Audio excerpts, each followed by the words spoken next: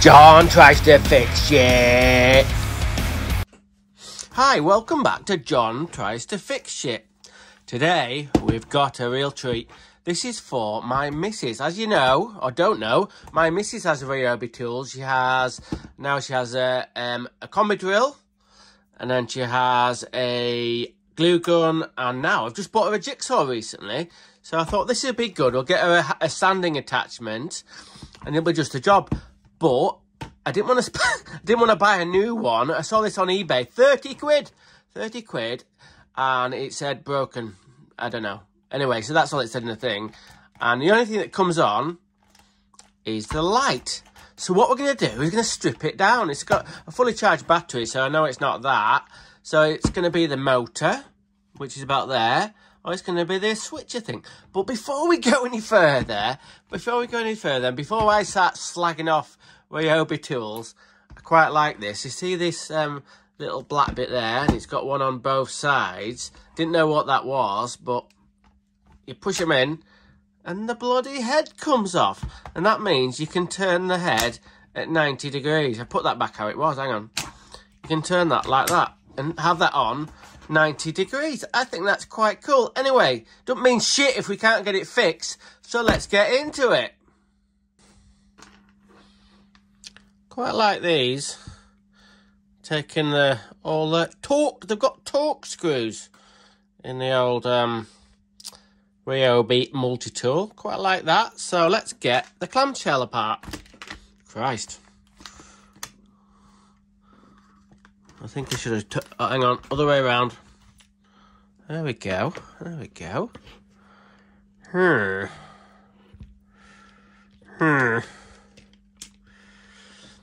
Don't know really. We'll have to do some testing.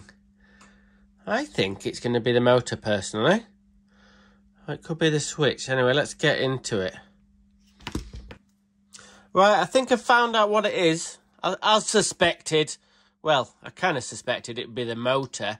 This, looking at the inside of the clamshell, you can actually, it's actually printed in when this tool was made, and it's 19. Oh, I don't know, probably February 19, which means it's pretty much a pretty new tool. And the failure is there. I'll just try and get that up like that. Look at the play on that. Now, I think I'd say that should be a bearing at the back to hold the spindle dead centre, but as you can see, I don't know what's happened there. It's kind of collapsed, so we're gonna have to go on eBay and see if we can get a new motor. What's weird, there's a little bit of this weird sort of like high temperature sort of silicone stuff, and on the side of the switch, if we can get that thing to focus, what is this little thing? It's got two wires going into the actual switch, and I don't know what that is. Perhaps someone can help me out there, don't know. That is weird, but everything else is just normal. But that's weird. Don't know what it is. Anyway, we'll have to try and find out, won't we? Okay, I'm going to go on eBay and get a new motor. Hello, John, got a new motor. Hello, John, got a new motor. Well, yeah, I've got a new motor. Fucking hell, I hope I don't get a cease and desist off Alexi Sale. That would be pretty cool, but anyway, I don't think he'll mind. Anyway, yes, I've got a new motor for the Makita multi-tool. Oh, fucking hell, it's not a Makita multi-tool. It's a RYOBI. Fucking, now too much Makita on my head. But it's a RYOBI multi-tool. Now, what the crack is, this is weeks later. It took me a long while to source this new motor for the old RYOBI multi-tool, but I've managed to get hold of one. I think it was about 20 quid or something, 25 quid. As you can remember from the last one, it all gone knackered at the back, so this one is brand new. So we're going to get this fitted in there. So the RYOBI multi-tool will have a new motor. He'll have a new motor. Okay, let's get on with it. Fucking hell, I sound like Mickey Burrows. Anyway, let's get on with it. Right, we're back. We've got it back together. I tell you what, when I'm putting all the switching and the motor and setting all that up on this fucker was a nightmare. Fucking doesn't seem to sit right in the clamshell. But we're giving it a scrub up. The actual clamshell, to be fair, is really quite nice. What's this? Me liking a RYOBI tool? Well, that's the fucking good news. Anyway, let's get a battery in it and see if it works. Okay, here we go.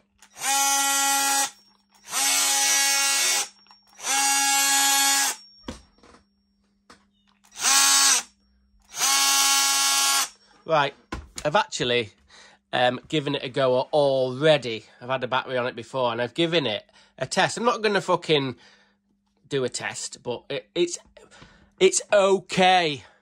That's not bad for RYOBI tools, really. No, to be fair, RYOBI tools are all right, but this is only okay. It's all right for occasional use, light duty. What that mean by that is it's not very powerful. But if you were using it occasionally on some small work, I think it'd be all right. But, you know, I was saying I was quite impressed with this bit here that comes off. No. It's a gimmick. It's a fucking gimmick. And what I don't like about it, I don't know if you can see that, there's a load of flex in the front. Now, I don't know whether that's where, but I don't know, because this is the first time I've seen one of these multi-tools. But what happened? It doesn't oscillate that much. What the oscillation is, it's backwards and forwards like that. But you can imagine if that's oscillating, and then that's going backwards and forwards and rattling about, it's not going to cut very well. It cuts. I've tried it on a bit of plywood. It's all right. I might actually put a bit of video doing it.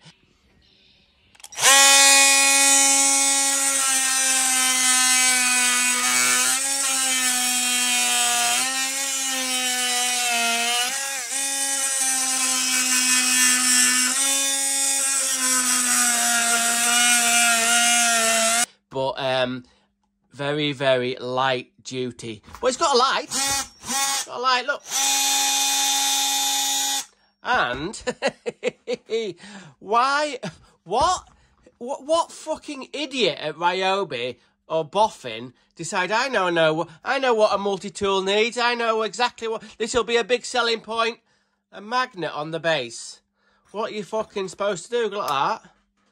What the fucking hell? You're supposed to put screws on it. You can put a screw on it. It might end up fucking going through your hand. But why would you need a screw if you're using a multi-tool? Fail. Absolute fucking stupid idea. And also, to get it going, I don't like the switch. What I mean is on Makita multi-tools, it's got like a toggle switch, which you can turn on and leave on. But this thing, you've got to hold on to it. You've got to hold on to it like that to make it work. And you can't, it hasn't got a trigger lock on it. Right, hang on a minute. It does have a trigger lock, but it only locks it to stop it being operated. It's got this little switch here, and that's to stop someone accidentally turning it on. You just flick it to the left, and then you can use it. But it doesn't have a lock, so you can lock it on. Only lock it off. And for some reason, it goes both ways. I don't know. But if you put it in the middle, like that, hang on. Put it in the middle, it locks the trigger, which is a kind of a safety thing, I suppose. Sorry, stop shouting.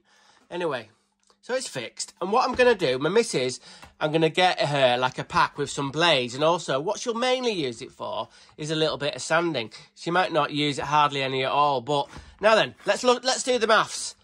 I bought this for 30 quid, obviously without the battery. And then think the actual motor cost 20 quid. So I'm 50 quid out. And they're not brand new. I don't think you can get this model anymore, but you can get a similar model for about 70 quid or something. So maybe save 20 quid or something. But, and like I said, other models don't have this head bit. That actual, you can get a model that's slightly cheaper than 80 quid, I think, without this head bit on, which is meant to be a selling point, but it's not. I think that's pretty shit.